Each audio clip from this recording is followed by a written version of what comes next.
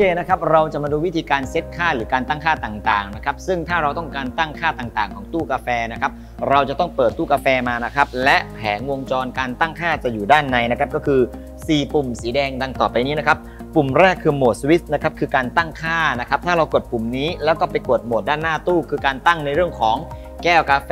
ราคาอุณหภูมิความร้อนนะครับรสชาติปริมาณของน้ำปริมาณของผงกาแฟนะครับปุ่มต่อมานะครับถ้าเรากดโหมด1ทีแล้วก็กดปุ่มฟูลตัวนี้นะครับปุ่มที่2นี่คือการทำความสะอาดตู้ทั้งหมดเลยนะครับซึ่งข้อควรระวังคือเราจะต้องมีถาดรองน้ำทิ้งนะครับเพราะจะมีน้ำร้อนนะครับล้างตู้ทั้งหมดเลยนะครับถ้าเรากดปุ่มโหมดตัวนี้แล้วก็กดปุ่มที่3คือ cleaning ตัวนี้นะครับคือการทำความสะอาดท่อน้ำร้อนนะครับและปุ่มสุดท้ายนะครับกดปุ่มโหมดปุ๊บกดปุ่มนี้ต่อคือการเช็คว่าการทำงานของแก้วนี้ปกติไหมนะครับทีนี้เราจะมาทำการตั้งค่าตัวแรกก่อนนะครับเรากดตัวนี้นะครับกดตัวนี้1ทีกดปุ่มโหมดนะครับโหมดสวิตช์นะครับจากนั้นเรามาหน้าของตู้นะครับเราก็มากดตัวนี้นะครับนี่คือค่าปกตินะครับถ้าเราต้องการเซตค่าให้เรากดโหมดครับ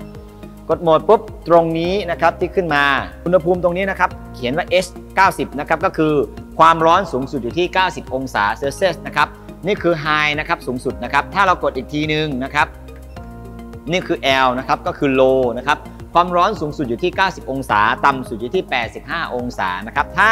อุณหภูมิต่ำกว่า85องศาปุ๊บนะครับเครื่องทำความร้อนหรือหม้อต้มน้ำก็จะทำงานนะครับไฟตรงนี้ก็จะติดขึ้นมานะครับวิธีการถ้าเราต้องการตั้งค่านะครับเราต้องการตั้งค่า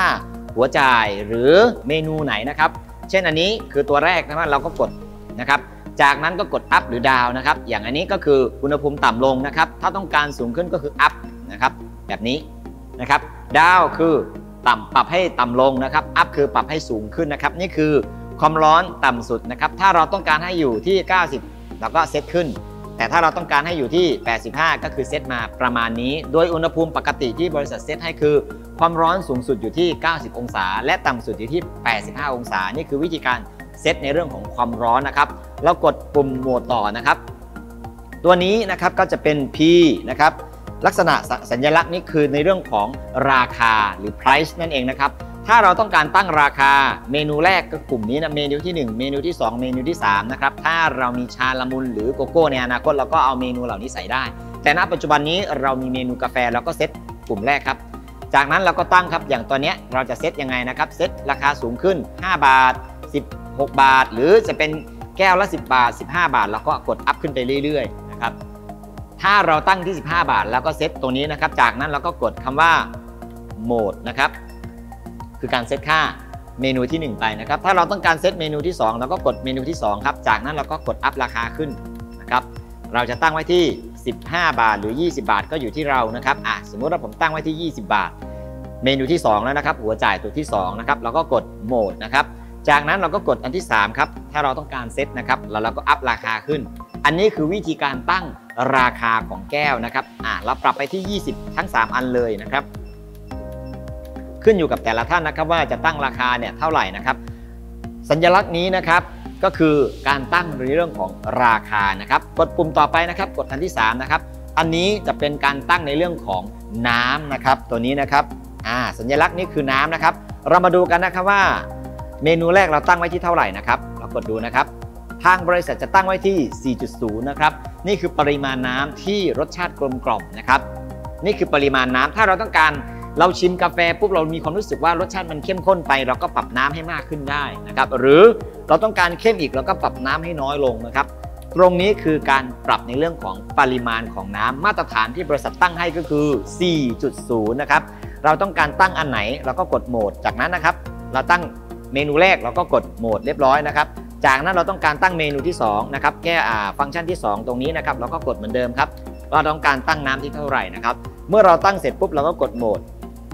นะครับนี่คือเข้าสู่สภาพปกติแล้วนะครับทีนี้เราไปต่อเมนูต่อไปนะครับฟังก์ชันต่อไปคือตัวนี้สัญลักษณ์แบบนี้นะครับก็คือในเรื่องของผงกาแฟนะครับพอเราเห็นสัญลักษณ์นี้ปุ๊บเราก็กดครับเมนูที่1ครับเรากดดูครับอัพหรือดาวนะครับอัพตอนนี้นะครับทางบริษัทได้ตั้งค่ามาตรฐานเอาไว้ที่ 3.6 นะครับถ้าเรามีความรู้สึกว่าอยากได้น้ำเท่าเดิมแล้วก็คือ 4.0 แต่เราต้องการความเข้มข้นของกาแฟแล้วก็เพิ่มผงกาแฟเข้าไปนะครับ โดยปริมาณน้ำไม่ต้องการลดนะครับให้คงที่ของน้ำคือ 4.0 นะครับแต่ถ้าเราบอกว่าอยากได้น้ำเท่าเดิมแต่ว่าอยากต้องการให้รสชาติกาแฟเจือจางลงแล้วก็ลดผงกาแฟลงนะครับซึ่งมาตรฐานบริษัทจะตั้งไว้ที่ 3.6 นะครับนี่ก็คือวิธีการตั้งผงกาแฟเมื่อเราตั้งเสร็จปุ๊บเราก็แค่กดโหมดนะครับเรามาดูฟังก์ชันต่อไปนะครับกดโหมดอีกนะครับสัญลักษณ์ต่อไปนี่ก็คือในเรื่องของการขายนะครับยอดขายเราอยากรู้ว่าฟังก์ชันที่1เมนูที่1เนี่ยนะครับเราขายไปเท่าไหร่เรากดปุ๊บเรากดอัพก็ได้ดาวก็ได้2ทีนะครับอย่างตู้นี้นะครับเรามีการกดไปแล้วทั้งหมด20แก้วนะครับซึ่งก็จะทำให้เรารู้ได้ว่าในแต่ละวันเนี่ยเราขายไปเท่าไหร่นะครับซึ่งอันนี้เราอาจจะต้องจำหน่อยหรือจดเอาไว้นะครับเรคคอร์ดเอาไว้หน่อยถ้าวันนี้เราขายไป100แก้วนะครับในเมนูแรกเนี่ยวันต่อไปมันก็จะกลายเป็นวันละ101แก้ว102แก้วแบบนี้นะครับซึ่งเราสามารถกลับมาดูเรคคอร์ดได้ว่าเมนูที่1มียอดขายไปทั้งหมดเท่าไหร่นะครับอันนี้เรารู้ปุ๊บนะครับเรามาดูเมนูที่2ครับโอเคนะครับทางโรงงานเขาจะมีการเทสมาอยู่แล้วนะครับอันนี้กดไปทั้งหมด11แก้วแล้วนะครับเรารู้แล้วนะครับเรามาดูอันที่3ครับเมนูที่3ก็กดไปแล้ว11แก้วเหมือนกันนะครับและนี่ก็คือวิธีการเช็คนะครับตรงนี้ก็คือ SAL นั่นเองนะครับหรือยอดขายนะครับเมนูอันสุดท้ายเรามาดูกันนะครับตัวนี้นะครับสัญลักษณ์นี้ก็คือการสั่งงานว่าในเมนู3กลุ่มของเราตรงนี้นะครับหรือรสชาติไม่ว่าจะเป็นในอนาคตเนาะณตอนนี้เรามีกาแฟอย่างเดียวเราก็ใช้กลุ่มเดียวก็ได้แต่ถ้าเรามีชาละมุนมีโกโก้เราก็สามารถเช็คได้หมดนะครับทีนี้เรามาดูกันถ้าเราเช็คกลุ่มนี้นะครับกดปุ๊บนะครับเมื่อเรากดมาเป็นเลข0แบบนี้นั่นหมายความว่าเราต้องการให้มันจ่ายแก้วลงมาหยอดเหรียญไปปุ๊บนะครับกดปุ่มสั่งจ่ายกาแฟก็จะมีแก้วออกมานะครับแต่ถ้าเรากดเพิ่มมาเป็นเลข1ปุ๊บนั่นหมายความว่าลูกค้ามาซื้อปุ๊บจะต้องมีแก้วมาลองกาแฟเองนะครับถ้าเซตเป็นเลข1จะไม่มีแก้วออกมาแต่จะมีผงกาแฟและน้ำร้อนนะครับชงออกมาให้เลยซึ่งต้องมีภาชนะมารองรับเองแต่ถ้าเราเซตเป็น0ไว้นะครับทุกครั้งที่กดจะมีแก้วออกมารองรับให้กับเรานะครับและนี่ก็คือโหมดของการเซตติ้งต่างๆนะครับกดมาปุ๊บที่เดิมเนี่ยก็จะกลับไปที่เดิมนะครับทวนอีกทีนึงนะครับถ้าเรากดมาตรงนี้เจอสัญลักษณ์นี้นี่คือความร้อนสูงสุดที่ตั้งไว้ก็คือ90องศานะครับอันที่2ความร้อนต่ำสุดนะครับ80องศานะครับต่อมานะครับนี่ก็คือในเรื่องของราคา